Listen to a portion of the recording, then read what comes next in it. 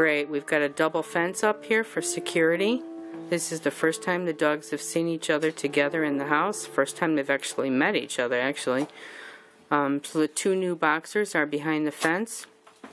There was an emergency family situation. We had to bring them in. So we put up two fences. So there's lots of security. And everybody is being rewarded very heavily just for being in each other's presence. And we're going to keep it short and sweet.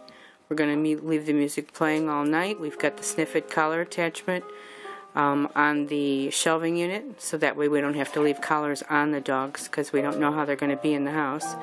But this way everybody's safe and sound for the night. Thank you guys. Good night.